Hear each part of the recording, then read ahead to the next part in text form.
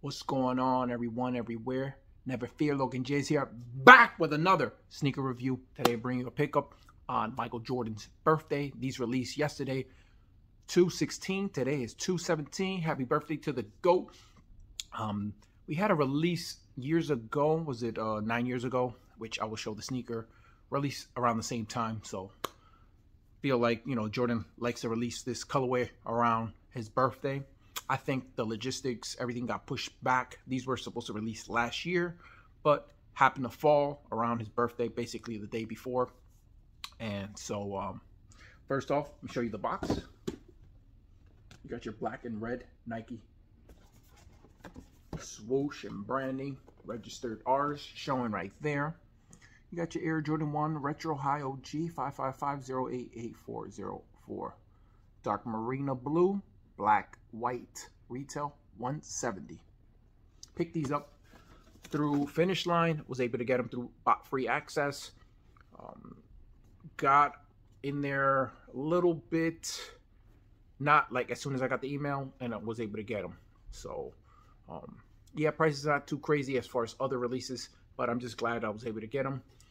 Didn't really try to get a second pair or anything.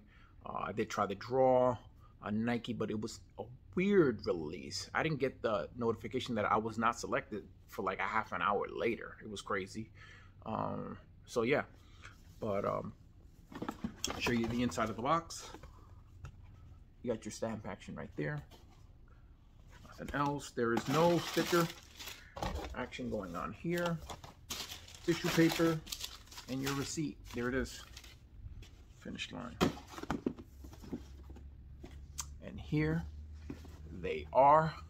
Woo! Yes, the Marina blue. Oh, let me get the extra set of laces out. Show you that really quick. They come with the Marina blue in them, and you got your extra set of black laces and white. And there is no branding on the outside, no Nike, no Jumpman Jordan. So just in case, you know, you're like, well, and yeah. Show you the shoe tree while around the lace area really quick. As these are a size 11, I showed you the box though. And do a quick comparison on some other similar colors. It does not look like any of the other colors. So, but you got your dark Marina blue rubber outsole going on right there. Your Nike branding going on there. Only one R there. Nice pivot point right there. White midsole, white stitching. You got your dark Marina blue running throughout the whole sneaker, and it is a tumbled leather. Yeah, and the black has tumbled as well. Some parts look smooth, but I think over time they will get tumbled. But I'll get you an up close look at that. You got your Air Jordan Wings logo up here in black, stamped on that blue collar. Get you an up close look at that tumbled leather. It's not as tumbled as we've seen on other recent releases and past releases, but yeah, and show you over here. It looks smooth, but over time with wear, this one looks as the most smooth, and it almost looks matte, but it's like in between, a little shiny and matte-ish color. Reminds me of the medium gray shadow that released in 2018-ish. So that's what it reminds me, the leather look of it. As far as the feel, it feels like it'll break in very nicely. Yeah. You got your perforations on your toe box there. Your tongue is black, and it's got that nylon material. At the top of the tongue, you got your Nike Air and the blue tab and white lettering. Got your registered R's right there. On the back as well. Normally, if you lift this up, you can see some letters and stuff there. So yeah, it's hard to really see that the way they do it. And yeah, I really like what they did with these. Sock liner is black, and your insole is white with dark Marina blue lettering. So there you have it. And your production dates were 6/15/21 to 8/9/21. See if I get you an up close look at that. Laces are in the way. So, see if I could get that.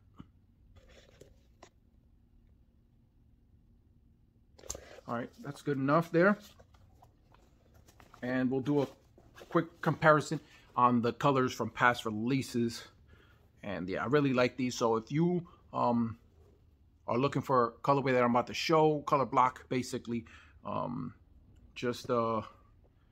yeah, I would get these.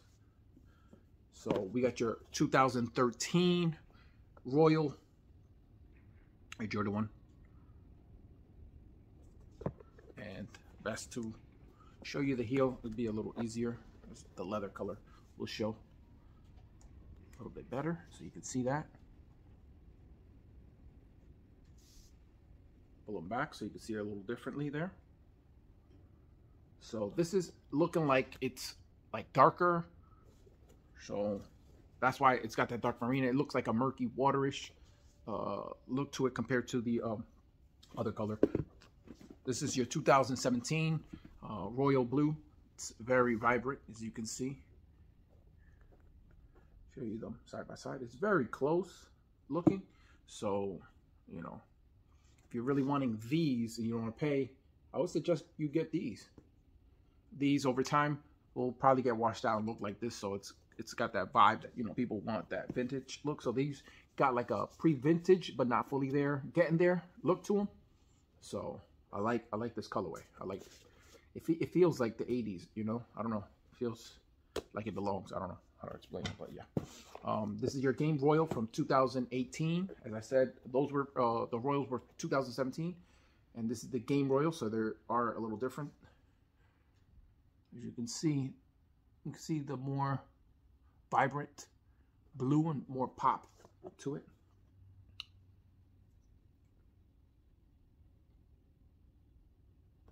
And this is a good one for anybody looking for Chicago's, but wants something in blue, as they are not really feeling the red.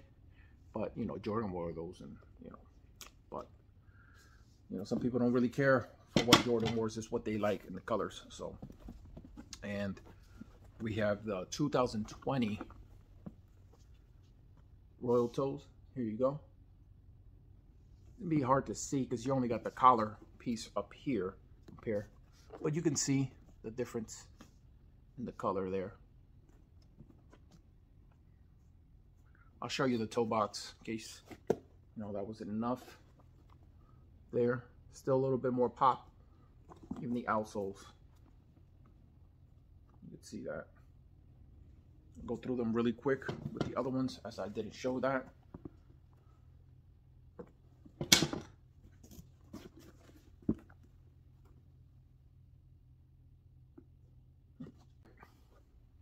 So, yeah, it's a fire sneaker.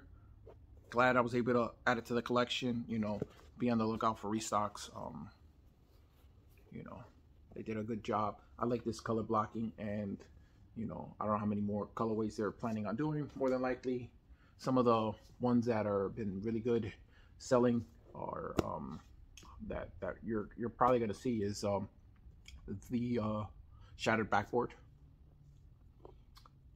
A green, pine green, core purple. Would like to see, I'm trying to think, other colors. I think those are good for now. I don't know. We got the Pollens. We got the Shadow 2.0s that released last year. Those released on my birthday, but I wasn't able to pick those up at retail. Those got like a nubuck upper where the blue is here. It's gray, while the reverse breads that released, was it 2020, those 85s, you know, got the full grain leather upper and tire, and they're shaped different. You know, the whole build is different. So, but yeah, if you're looking, I think that was like an introduction to that color block, because, you know, they hadn't done it before. So it was like, yeah, we're gonna finally release that, and you know, they've been pumping them out. So we're already on the 4th one now, from that colorway, color block, And we'll see what they're doing with the other one. The white and red ones, I forgot what those are going to be called. Heritage something. Yeah, I don't remember the name of those, but yeah. But yeah, they did a good job. I like these a lot. I'm always wearing the Royals. Just have these for the collection. Those are my favorite ones. Another thing, the sock liner is a little different. I wanted to get into that, but when you start comparing colors and all this stuff, you start losing it. And so where we at? Hold on. So here we go. You got the sock liner, the dark Marina blues, and the Royal Toes are the same. As you can see, they got this like smooth, silky feeling vibe going to them. Then you got your Game Royal, and these got that OG sock liner vibe to them. As you can see, this is the Game Royal. They got that OG sock liner. I don't know what makes them be put into that whole OG. I mean, they're all called high OG, but I don't know what makes them get put on with that sock liner. I don't know. And so you got the 2017 pair of the Royals, and that has the OG. Another thing that's getting me is, you know, they do it with the 85s. They did it with the 2016 band ones.